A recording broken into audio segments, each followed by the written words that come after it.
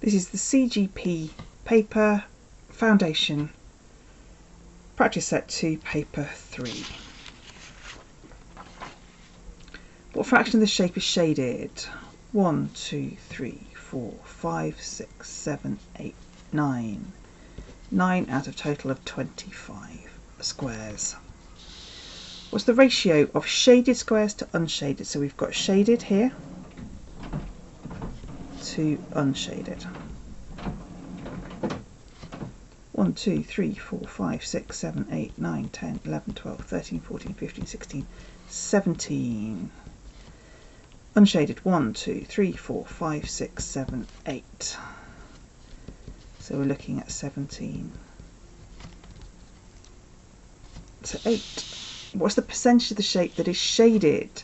1, 2, 3, 4, 5, 6, 7, 8, 9, 10, 11, 12, 13. So we have 13 shaded squares out of 25 in total. So we're looking for a percentage. We have a calculator, so use it. 13 divided by 25 is 0.52. 0.52, we've multiplied that by 100, gets us to 52%.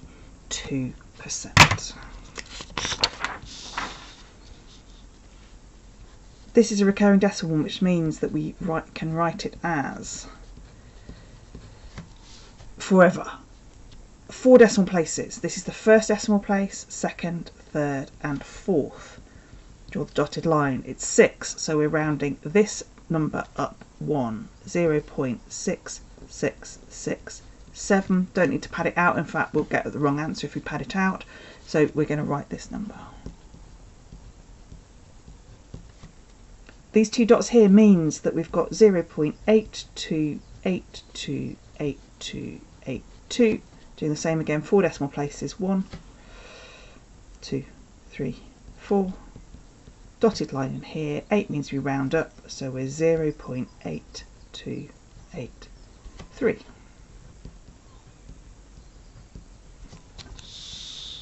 Two fair spinners, numbers 1 to 4. These are number 4. This is our sample space diagram here. It calls us the sample space here. We're adding these 2 numbers together, so we could put a plus here. We're adding 1 and 1, 2 and 1 makes 3, 3 and 1 makes 4. So we have to fill in the missing numbers. 2 plus 2 is 4, 3 plus 2 is 5, 2 plus 3 is 5, 3 plus 3 is 6, 4 plus 3 is 7. What's the probability of scoring a total of 8 when the spinners are spun?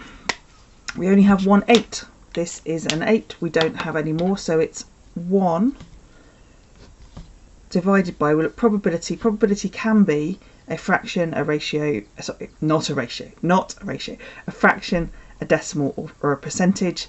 We've got a total number of outcomes of 16. 4 multiplied by 4 gives us 16. So the probability of scoring a total of 8 is 1 divided by 16. You can put it into a calculator if you want, you don't have to. Order form for some sports equipment. These are the number, so we take the 4, we're multiplying by 4.89, which gives us 19.56. We need to know how many £7.35 go into £22.05. So we take 22.05 and we're dividing it by 7.35. So we're taking 22.05 and we're dividing it by 7.35, which gives us 3. And that's what we write here, 3. We know that the total here, so we can find out this here because we're going to add these together to make, you add these 3 numbers together to make 57. So I'm going to take £19.56 and I'm going to add it to £22.05.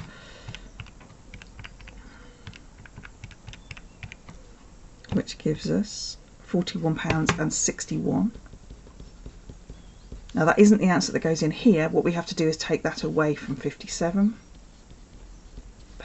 and a penny, take away 41.61. I'm going to use the answer button here, 57.01, subtract the answer, which is what I had here, 41.61, which gives us £15. Remember, it's £15.40. and there's a pound sign. Make sure you do that rather than just 15.4. And then we need to do this again. So we've got 1540, and we're going to divide by 7.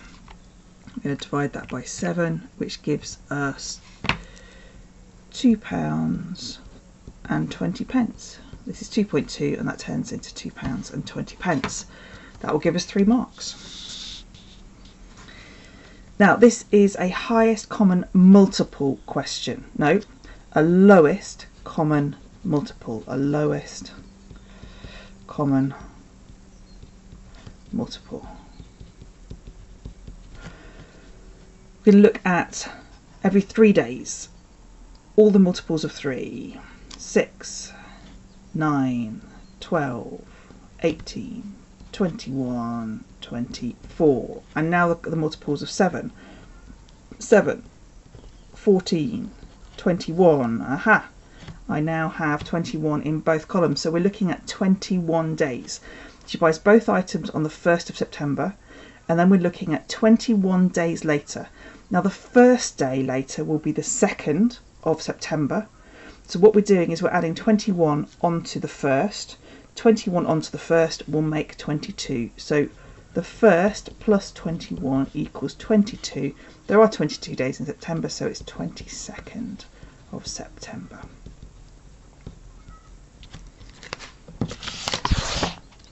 Find 159% of 350. So what we're doing here, we're taking 350 and we are multiplying it by, now 158 as a percentage, as a decimal, is 1.58, because what we're doing is we are dividing by 100. So this is the number that we put into our calculator. 350 multiplied by 1.58 gives us 553. It's not a pound or anything, so we just write 553 here. Question 7. The graph shows the cost of hiring a crane. Building company hires a crane and is charged £6,000. This is our £6,000 here. How many weeks did they hire the crane? With a pencil, we can draw a line. Now make sure it's accurate, and we draw down from that line and we read off the scale 8 weeks. Use the graph to find the cost of hiring a crane for 6 weeks. So this time we're going from 6 here. We're exactly the same, but we do it in the opposite way round.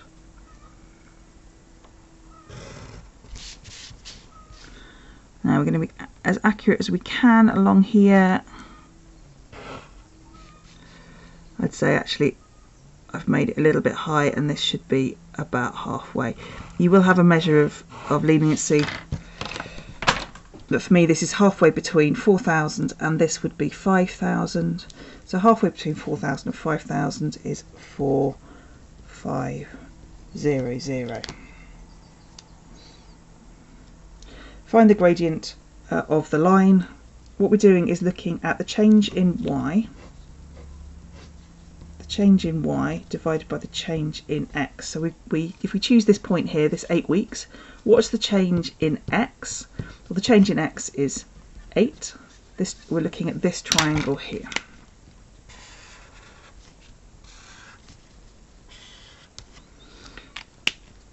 The change in x is 8, the change in y is 6,000,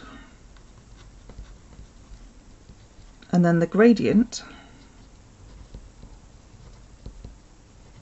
equals the change in y divided by the change in x, which is 6,000 divided by 8. Sorry.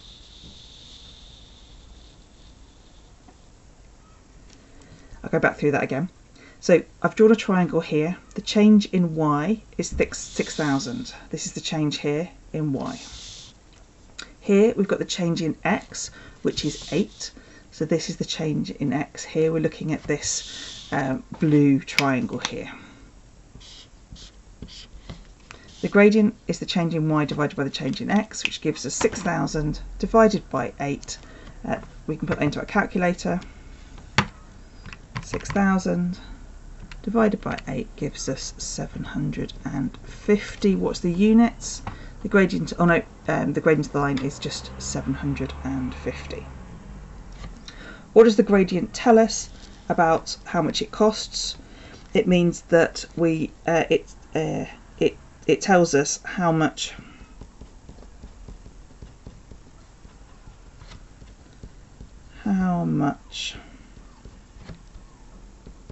it costs to hire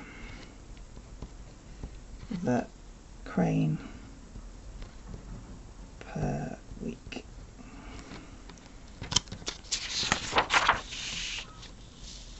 Question 8.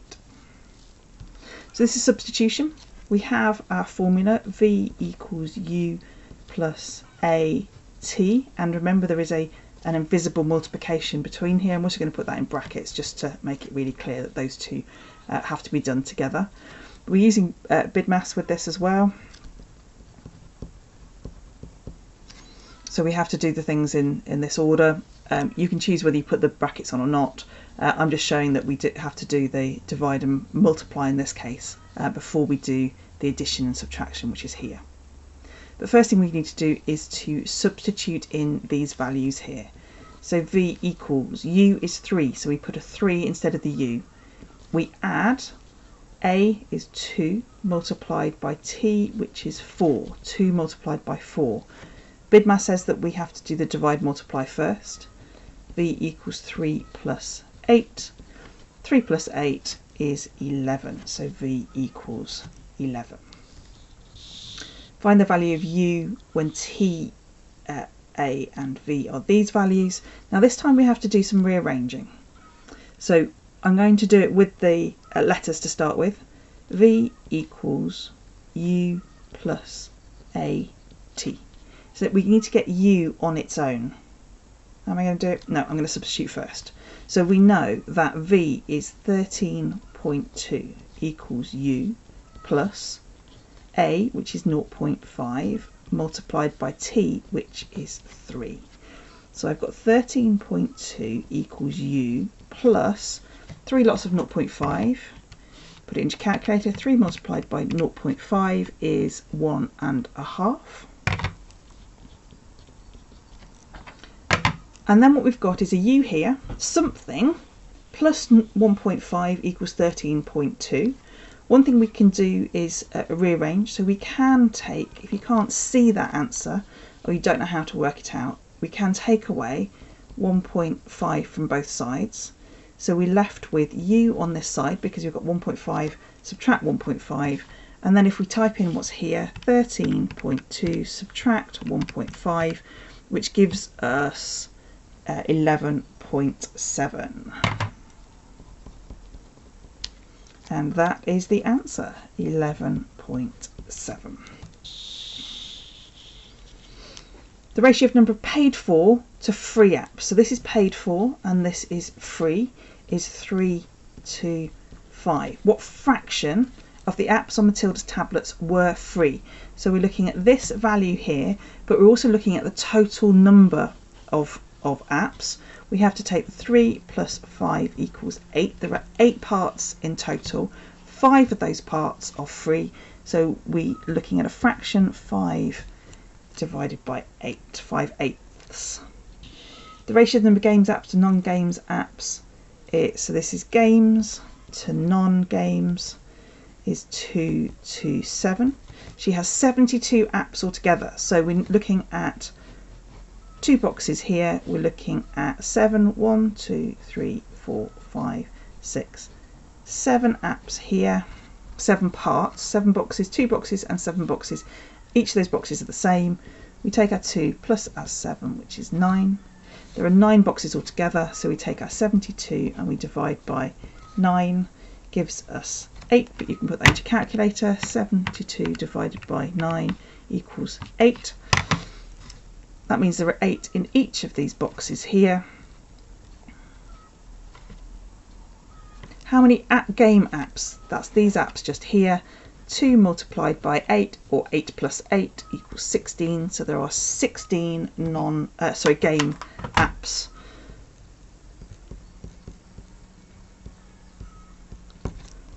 on her phone. Question 10. Points A and B are shown on the coordinate grid below. Mark points C and D to show that ABCD is a square. So I'm going to draw in here.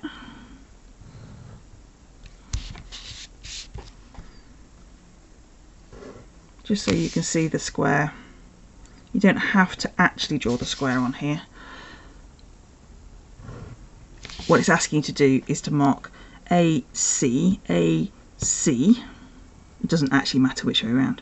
AC, B and D. Find the equation of the straight line passing through points A and B. Okay, so we're looking at a line that goes along between here and here. We're going to use gradient.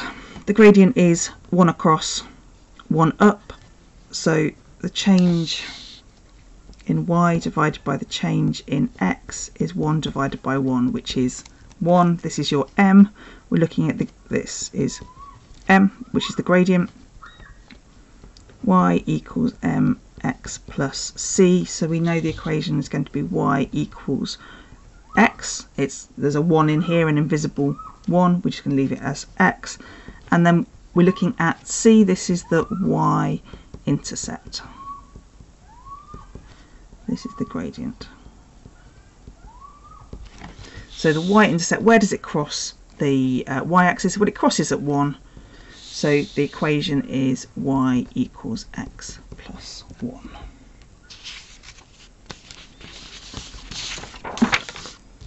(11). We've got this information here. Now the key number is 360. We need to know how many degrees each sandwich is. So we're going to add these numbers together. We're going to use our calculator. 15 plus 20 plus 30 plus 25 gives us 90. So there are 90 sandwiches altogether. We have our 360 and we divide by 90. 360 divided by 90 gives us 4. So each sandwich, 4 degrees per sandwich. So to find out the degrees for each of these, we have to multiply by 4.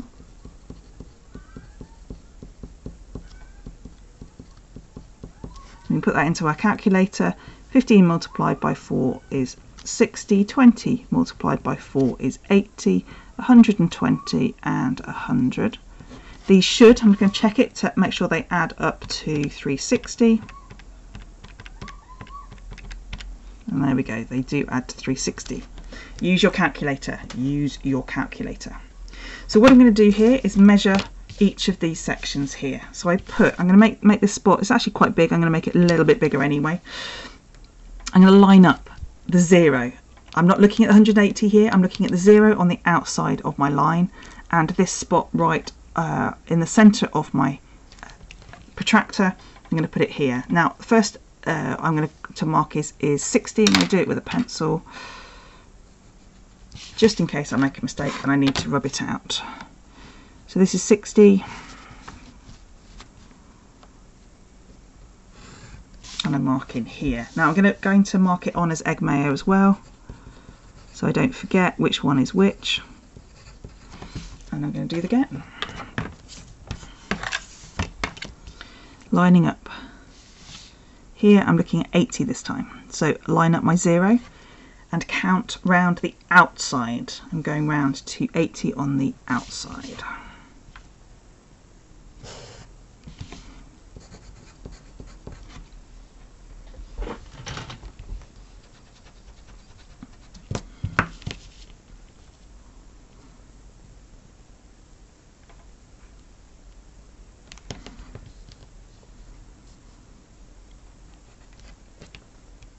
Again on the outside.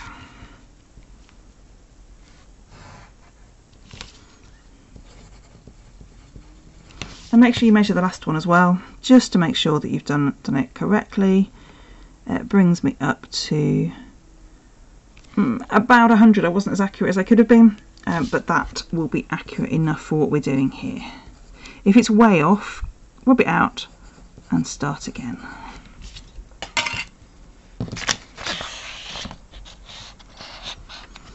This two-step function takes an input x and outputs this. So the input here, output, fill in the boxes. So what are we doing to x?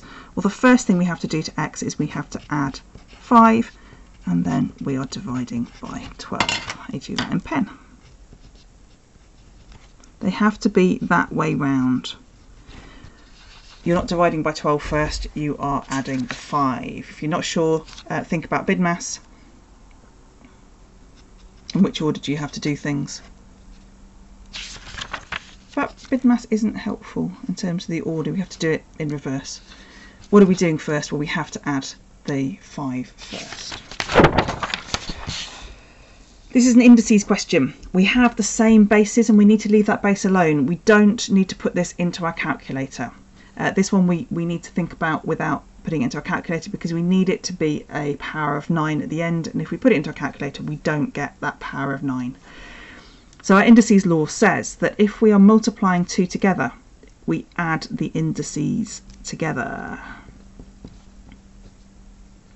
If we're multiplying this and the same base, we take our 17 and we add our 6, which if you can't do that in your head, it's a good idea to check it anyway. 17 plus 6 is 23. 9 to the power 23. So this can be written as 9 to the power 23 divided by 9 to the power 2. And then if we are taking 9 to the 23 and we are dividing by 9 to the power 2, what we do is we take our 23 and we subtract 2.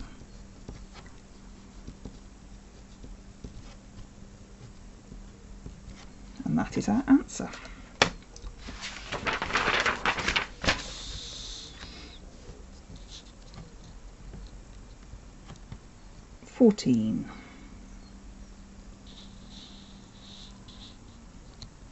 Now, I like to call these questions spot the isosceles triangle. If you've got little lines, then it's a good idea to work out where your isosceles triangle is. Remember, the qualities of an isosceles triangle mean that these two angles here, if you take the two lines that are the same, you take your fingers and you trace them down to the corners, these two angles here and here are the same. This angle here and this angle here are the same.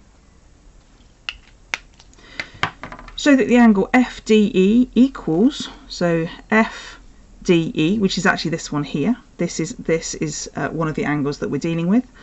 I'm just going to call it a 1. And the angle BED, this here, are the same. So we need to show that the angle FDE, this is our 1 and this is our 2, are the same. We can't just state it and we can't just use the reasoning. We have to actually calculate them, and I'm going to label my diagram with the different angles. So first of all, I'm actually going to draw out this isosceles triangle because I can use the information in this diagram to tell me all about the different angles. This is my E, this is my F, and this is my D. This is 108.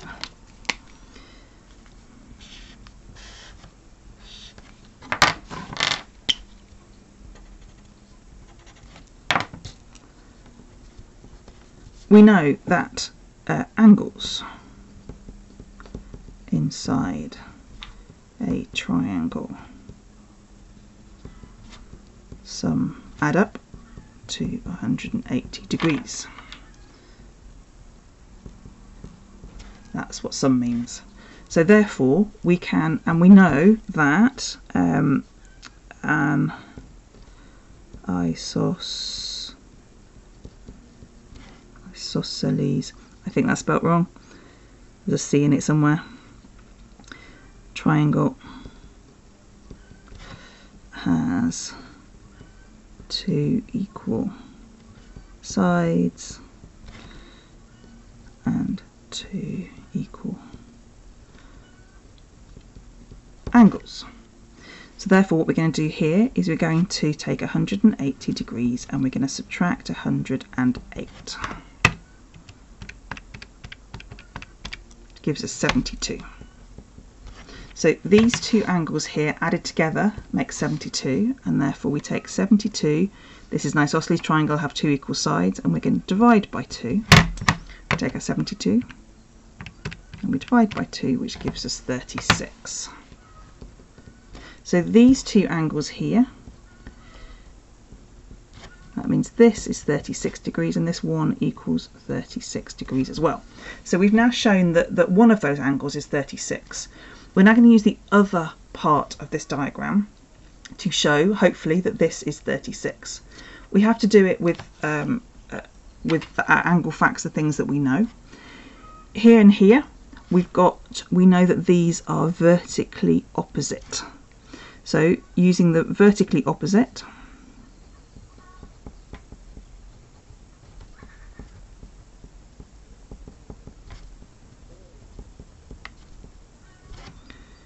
equal, therefore that one is at 80 degrees, so therefore angle EBD equals 80 degrees. And then we've got a triangle. It's not an isosceles this time, we only have one length that's the same, but we can then use the angles inside a triangle, sum to 180. No need to write it again, but I am going to draw the diagram, sketch it just so that we know what we're talking about. 64 degrees here, 80 degrees here. We take our 180, oh no, the first thing we're going to do is we're going to add them together. 180, add 64.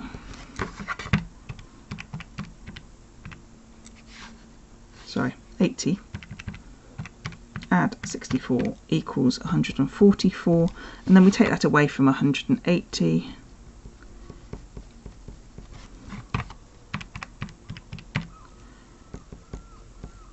which gives us 36 degrees, which is what we wanted in the first place. So this is 36 degrees. Therefore, angle, so I'm going to call this angle BED equals 36 degrees, and this one here is angle FDE. Therefore angle FDE equals angle,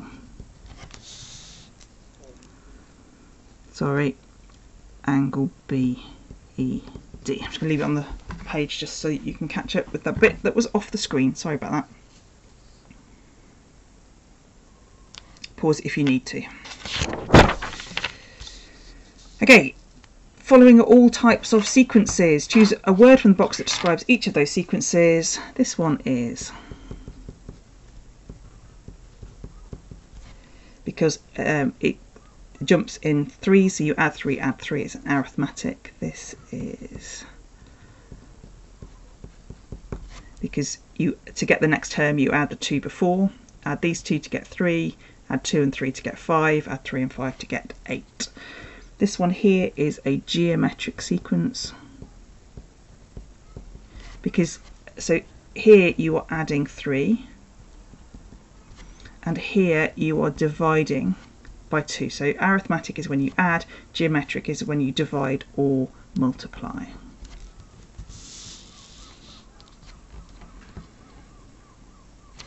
So January 2010 he bought the flat for 9,500. Each year he bought it, the value rose by 6.5, so the multiplier is 1.065. So we've got 950, so in 2011, I'm going to do this step by step. So 2011 we take the 9,500 and we multiply it by 1.065. You can do this with compound interest. I'm going to do this just slowly with this, doing a step calculation each time.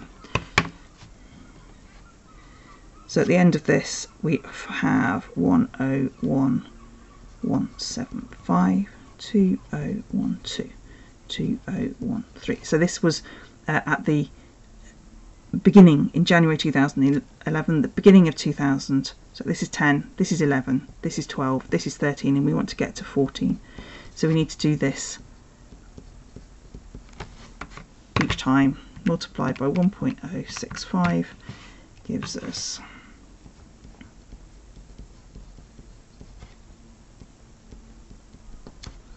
multiplied by 1.065. We don't want to create rounding errors yet, so we're just going to write out everything that we've got here.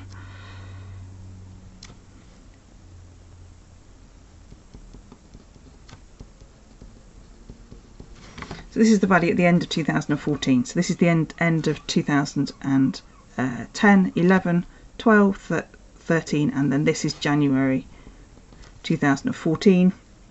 And what we are going to do is we are going to round it. No, we need to go once again. So that's what 2000.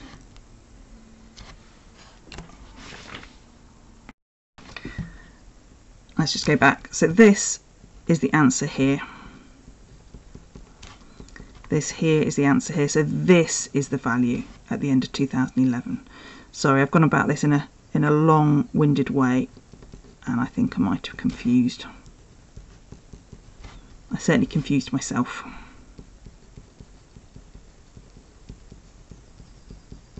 So this is the end. This is January 2011. This is January 2012. This is January 2013. So we now need to multiply by 0.165 again.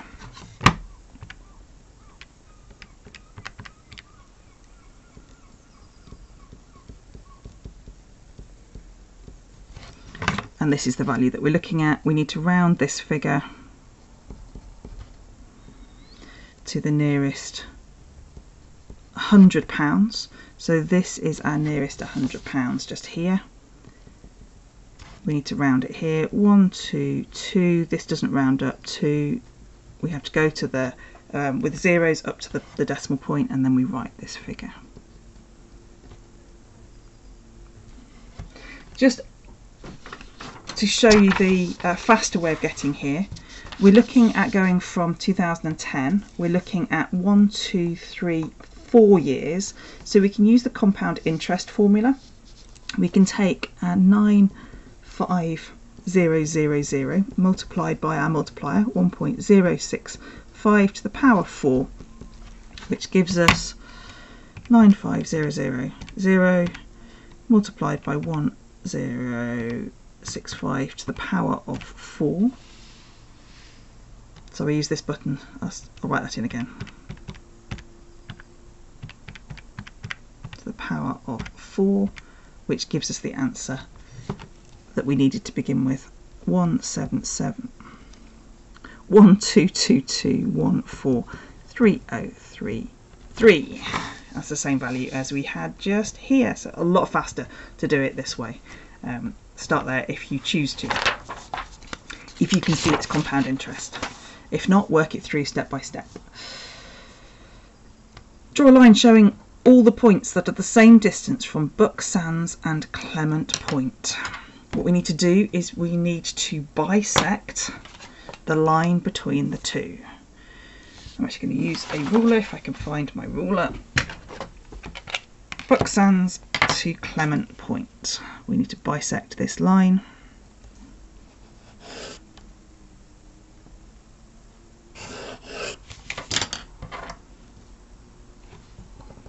Make sure it's just over halfway. Draw some construction lines.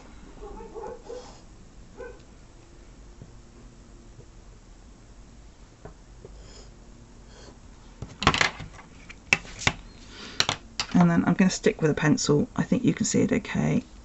I'm going to draw a line here. Draw a line showing all the points at the same distance from Buck Sands. Construction lines must be clearly visible. So this line here would give you 2 points here.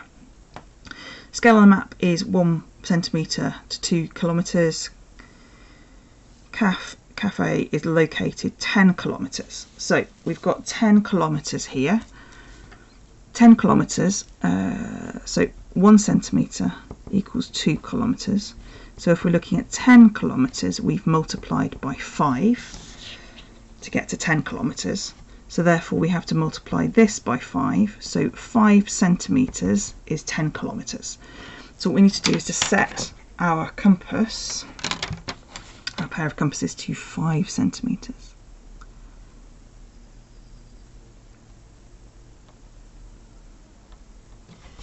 So this is now 5 centimetres. We're then looking, it's within 10 kilometres of Port Warren. So we've got Port Warren up here. And we know that our cafe must be on the island, somewhere within that curve there.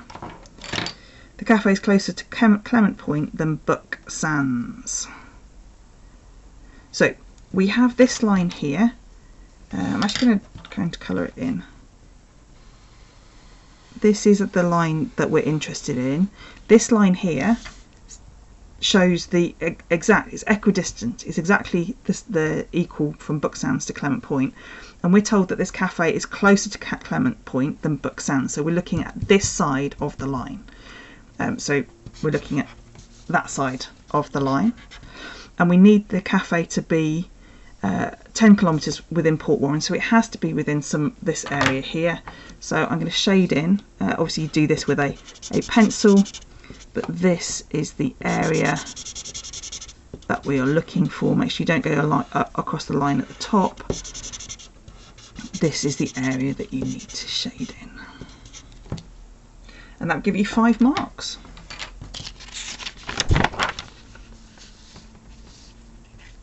Banquet of 6 people can be seated around a single rectangular table. How many people could be sitting around 4 tables pushed together? Let's draw it. 1, 2, 3, 4, 5, 6, 7, 8, 9, 10, 11 and 12.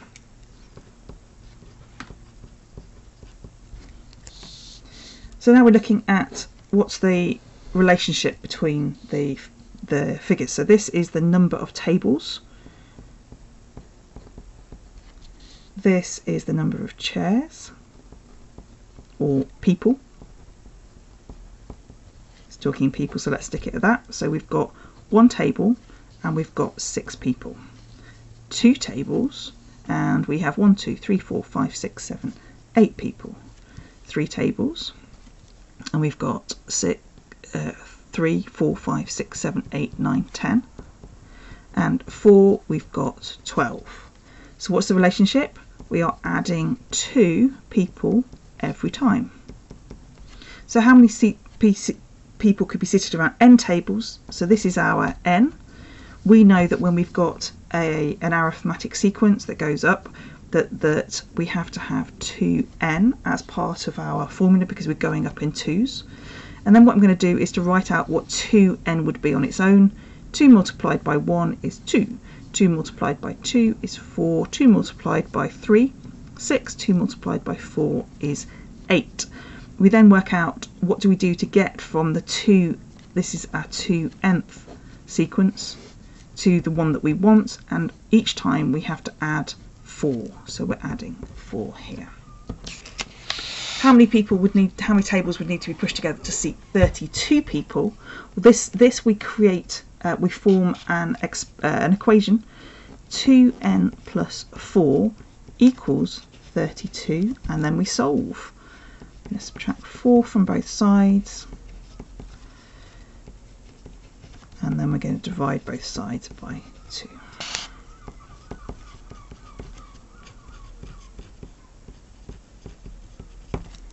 Tables.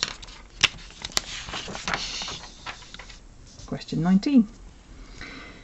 The ratio of the number of faces of a cube, for instance, there are 6 faces. We can see 3 and there are 3 behind as well. Vertices are the points in the corner. So basically we're looking at the corners here. For each shape, the ratio of the number of faces to the number of vertices can be written in the form 1 to 10, which shape gives a greater value. So we're going to look first at the hexagonal prism. Number of faces to the number of vertices. How many faces do we have? Well, there are 6 sides all the way round because we've got 6 edges here, 1, 2, 3, and 3 that we can't see, 4, 5, 6, and then 1 at the end and 1 at the other end, so we have 8 faces altogether. How many vertices? Well, we have 1, 2, 3, 4, 5, 6 this side and 6 at the back as well, so we have 12. So when we're looking at the hexagonal prism, we have 8 to 12, but we have to make this number 1. We do that by dividing by 8, so here we have to divide by 8 as well. We get 12 divided by 8, so it's 1, 12 divided by 8. We can put that into a calculator. 12 divided by 8 gives us 3/2, which is also 1/2. So this is 1 to 1/2. This is 1 and this is a number. In this case we're going to use a decimal. We could have used a fraction, but the decimal helps us to compare what we're looking at. So this is for a hexagonal prism. Let's have a look for the cube here. So we've got faces. I'll squeeze it into this corner here, and we've got vertices. The faces, there are 6 faces, and how many vertices? We have 8. So we want to take this down to 1. We do that by dividing by 6. We take 8 and we divide by 6.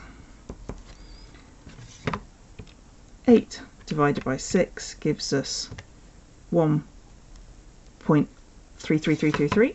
So we take 1 to 1.3333. Which shape gives the greater value of n? N is 1.5 here. N is 1.333.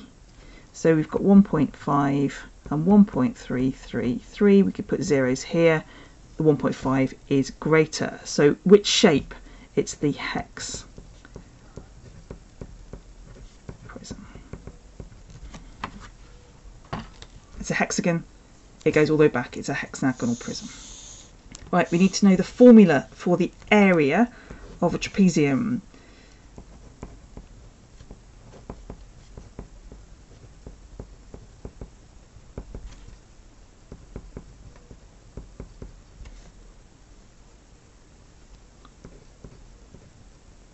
So we've got the vertical height, which is our h. We have our a and we have our b here. So we now substitute in what we've got. So we've got a half a, which is 6, plus b, which is 2x plus 4, multiplied by the height, which is x plus 4. We're going to simplify this bracket here. Gives us 2x plus 10, x plus 4. We need to fully simplify, so what we're going to do is use the grid. 2x plus 10, x plus 4. We're going to multiply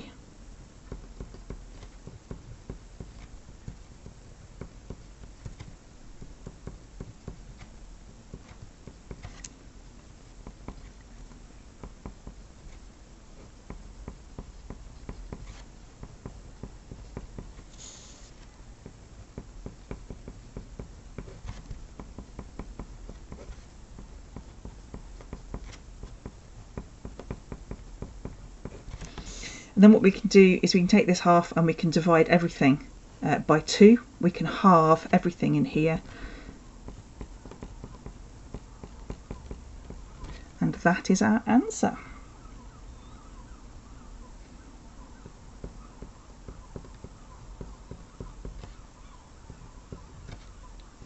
Yep, centimetres squared we've got here. We don't need to put the brackets necessarily. It gives us the 3 marks. Quite a lot for 3 marks.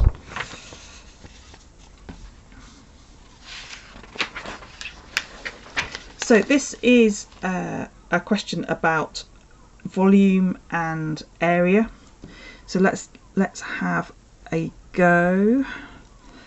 She's got 200 grams of pastry. When she rolls it to thickness, she can cut out 42 discs. How many discs can she cut out if the pastry was rolled thicker? So this is 0.25, this is 0.5, so we need to look at the relationship between the area and the volume, or in this case the mass. So what I'm going to do with this is create a table.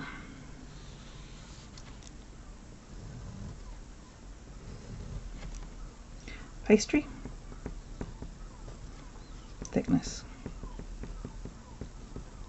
and discs. We know we've got 200 grams and the thickness is 0.25 and we get 42 discs. Well, what happens if we had 1 gram?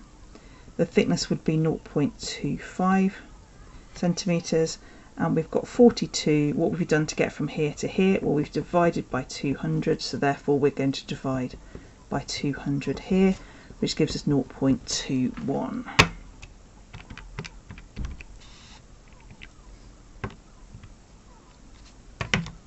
And then we're going to find out what 500 grams would be. 500 grams at 0.25.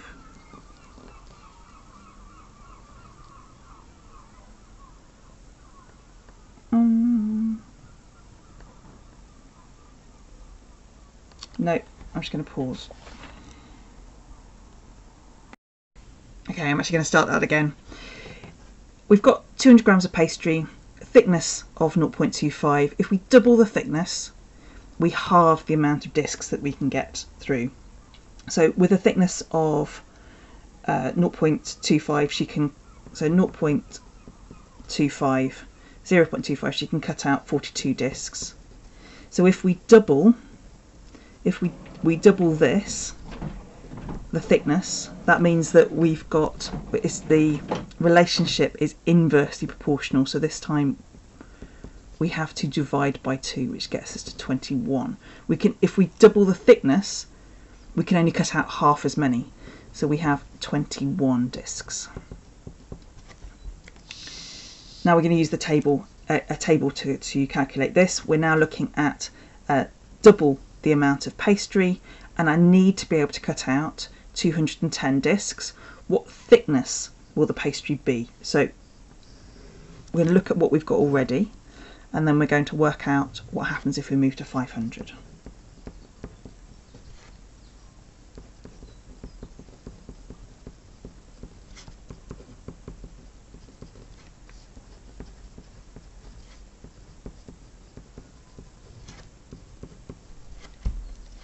So to get from 200 to 500, what we're going to do is we're going to go via 1 gram. So we divide both sides by 200.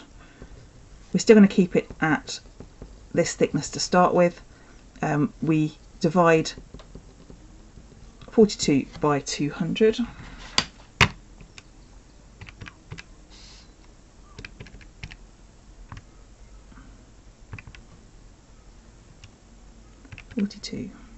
Divided by 200, 0.21. And then what we're going to do is then multiply up to 500 grams.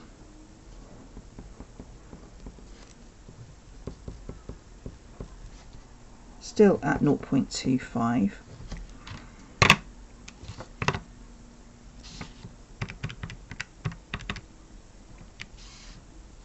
$105. So it's still not the right number. At the moment, if we had a thickness of 0.25, we would end up with 105 discs. So what we now keep this value the same. And this time we want to find out what a thickness we would need to create just one disc. We're going to bring this down to the unitary value. So we're going to divide by 105 to get one disc. And therefore we would take this and we'd divide. In fact, no, we're not. It's this inversely proportional relationship. So if we reduce, if we only want one disc, we can then, it would then be greater, so actually this time we are multiplying. You're going to earn your points for this one, 5 points though. 0.25 multiplied by 105 gets us to 26.25. What if I put grams here?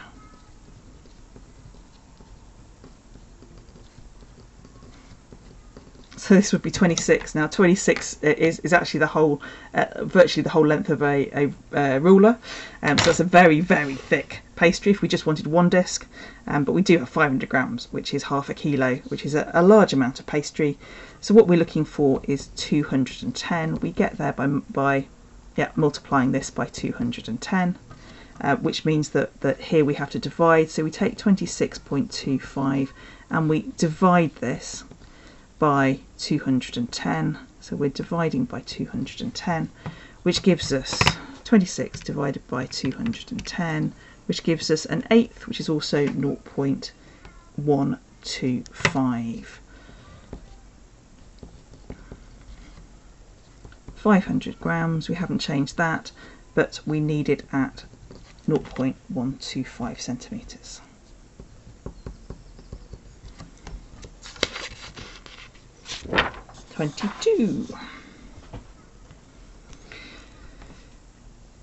We need to find the modal class. What's the modal class? Well, we can get it straight from here, which is the greatest number, 53, and then the modal class is this value written exactly as it is here.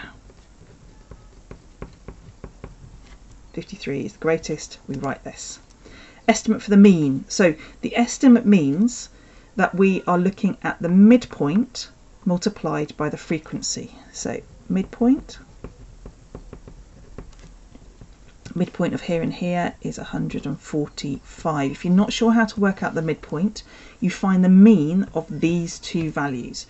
So you take your 140, you add your 150, and then you divide by 2, gives us 145.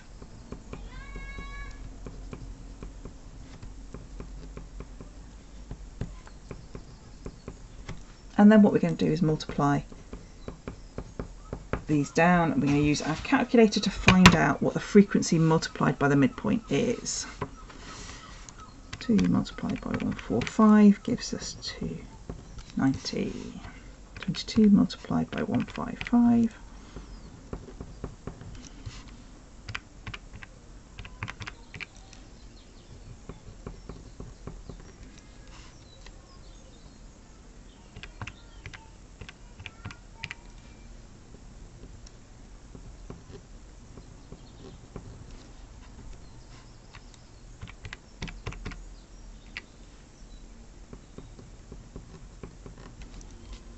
I'm then going to add these together to find the total.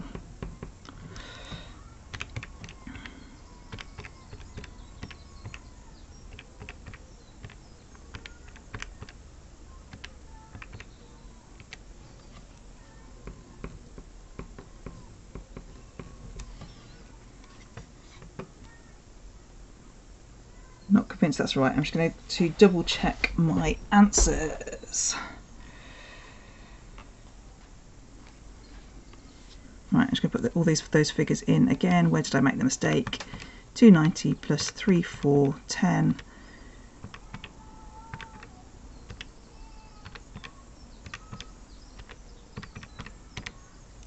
Uh, 16150. Okay, so the total here is 16150. Always a good idea to double check your answers, particularly when you've got very large numbers in there. Calculate an estimate for the mean. So the mean is the total 1615 of all the data. So this is everybody's, the 98 students all added together, their heights would be this value here, 16150, and then we're dividing it by the total number of students. Now we're actually told it's 98, but if you wanted to do it from the table, then this added together, the number of students is here. We take the 98 here and then we divide that,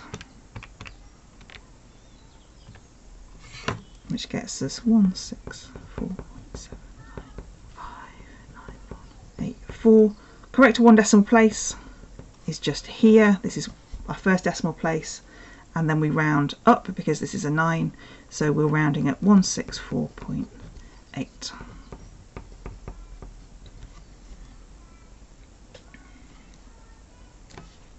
Explain why your answer to part B is only an estimate for the mean rather than the actual mean. So we need to write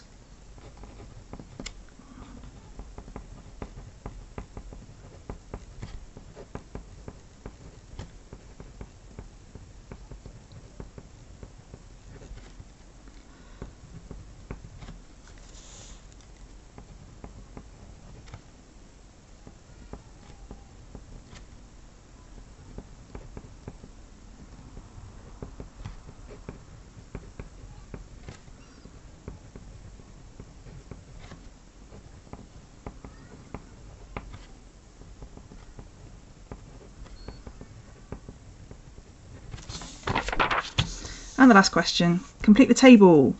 I always use the 0 to start with rather than going with the -1, but you can put this into your calculator. This is 0, this is 0, so the answer for this will be 2. If we're now entering this as x equals 1, we're going 2 multiplied by 1 squared, subtract 6 multiplied by 1, add 2. This is the equation that we are looking at. If you're not sure what 1 squared is, put it into your calculator. It is just 1. 2 multiplied by 1 is 2. Subtract 6 multiplied by 1 is 6 plus 2, and you can put that into your calculator. 2 subtract 6 plus 2 equals -2. So this is -2. We can do the same with x equals to 2. So we put that into here. 2 multiplied by 2 squared, 2 multiplied by 2 squared, subtract 6 multiplied by 2, add 2. 2 squared is 4, 2 multiplied by 4 is 8, subtract 12 plus 2. 8 subtract 12 plus 2 gives us -2. We put 3 in. 2 multiplied by 3 squared, subtract 6 multiplied by 3 plus 2. 3 squared is 9, 2 multiplied by 9 is 18, subtract 6 multiplied by 3, and again put these in individually or put them in brackets, your choice, plus 2. 18 subtract 18, add 2 gives us 2. And then this one here, can you see the pattern? 2, subtract 2, subtract, -2, -2, 2 and 10. It's a quadratic. It's going to be a curve, and this one will also be 10, but you can put it into your calculator and work it out. We then need to plot the values. We've got 0, y equals 2. We have 1, y equals 10. At x equals 1, y equals -2. Do this with a pencil. I'm certainly, when I'm going to join the dots, I'm going to use a pencil. Right, we have to make this smooth and going through exactly all of the crosses.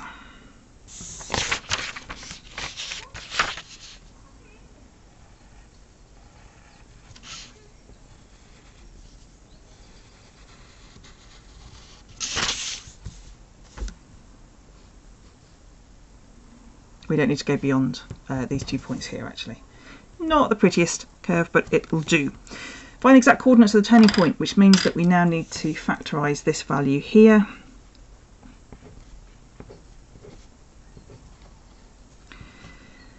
We know that it's going to be a 1 and a 2 here. We know that it's going to be a 2 and a 1. Which way round?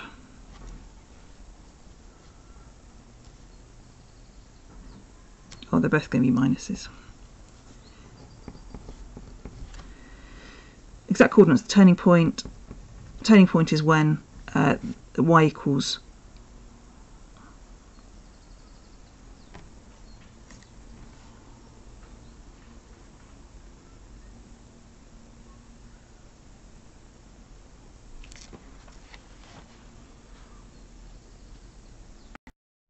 no, that's wrong. Looking at the turning point is just here. We know that the graph is symmetrical because we've got these values here. We're looking at halfway between these 2 points as the turning point when the graph will be flat. Halfway between here and here means that we're looking at x equals 1.5. And then what we do, we substitute in. So when x equals 1.5, y equals 2 multiplied by 1.5 squared, subtract 6 multiplied by 1.5 plus 2. And you can put that all into your calculator. 2 multiplied 1.5 squared. I am going to put it in brackets. You don't technically need to, but I'm going to put it in brackets because it makes it easier to see, and I know that my calculator is definitely working correctly.